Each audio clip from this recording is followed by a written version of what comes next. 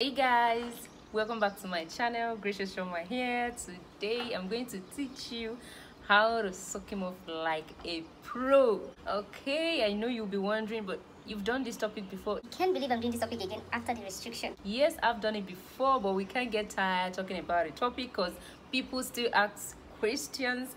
I got a lot of questions, and that video that I did, I felt like it's brief.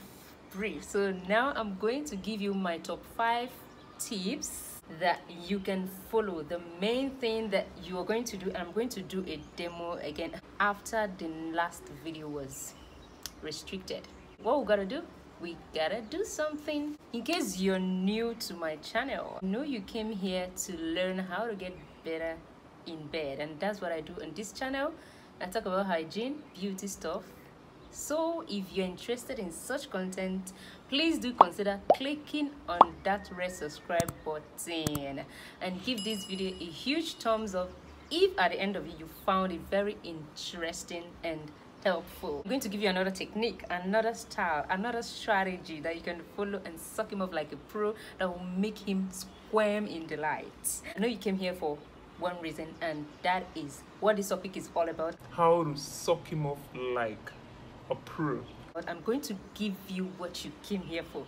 Right now, let's jump straight into this topic and get this ball rolling. I'm going to be gentle with my terms, with the terms that I use, so that you know how it works whenever it comes to talking about issues of the bedroom. So I hope you get to understand the terms that I use. I can't really mention things the way they are, but I'll make it possible for you to get and understand what I'm saying. My number 1 tip would be lube.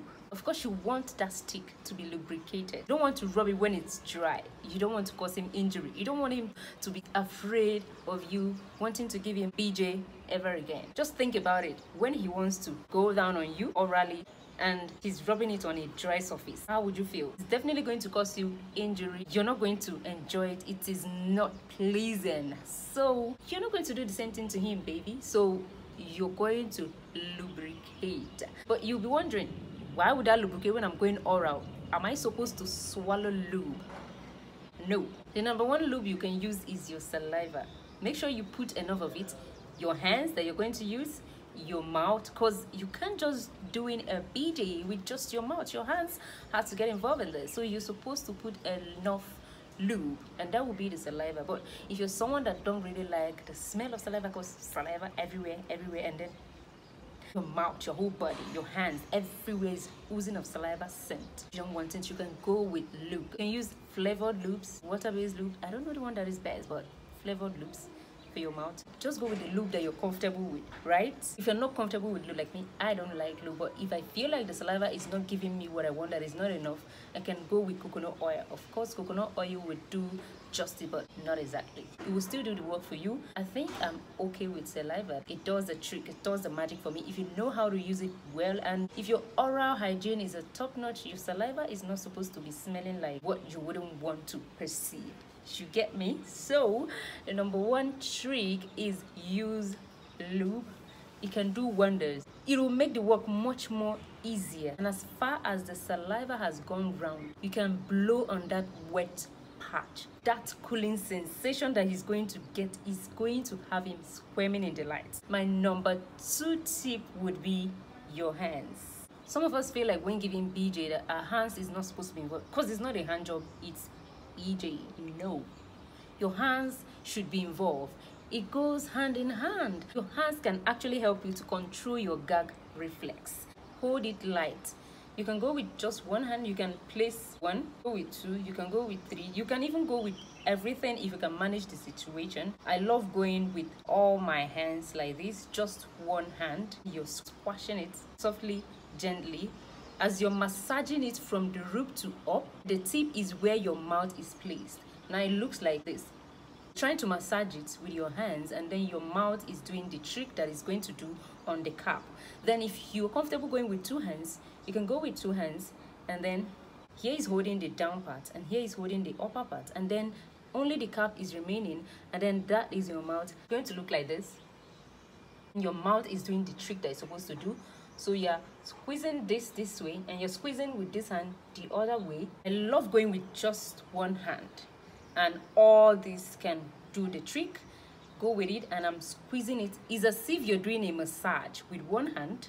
There's so much work to be done in this thing, but they don't even realize what we're doing. They think it's a joke. Your mouth is doing the trick that it's supposed to do, and then the other hand, you can actually use it to massage the balls. Where this hand is going to help you is that once you've used your two hands to hold the down part, the middle shaft, and then the cap is remaining, and then you're controlling the amount of the joystick that goes into your mouth.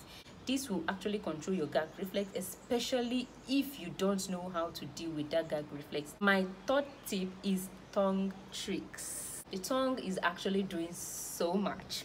You can use your tongue to start up the engine before you move the car. When it comes to that cap, there is a part. It looks like a cross design, the frenulum. Then you're using your tongue to do trick when you're about to start. Flick it up and down, side to side. You can even go round on it. It's helping you to hold it firmly. The tongue is actually preventing your down teeth from biting that. Where your top mouth is covering the top teeth from getting in the way. If you want to prevent yourself from deep throating, you can actually take that stick in and then put it right here in your mouth. It gets to hit here. It's going to look like you have a lollipop inside your mouth. That's what it's going to look like. Now, my number 4 trick is the balls. What am I going to do with the balls? Make sure you don't leave the balls out of this. This is an important part. That place is very, very sensitive, but you're going to be very gentle when you're working on it. You can use your hands on it. You can still use your mouth on it. Now, how do you use your hands?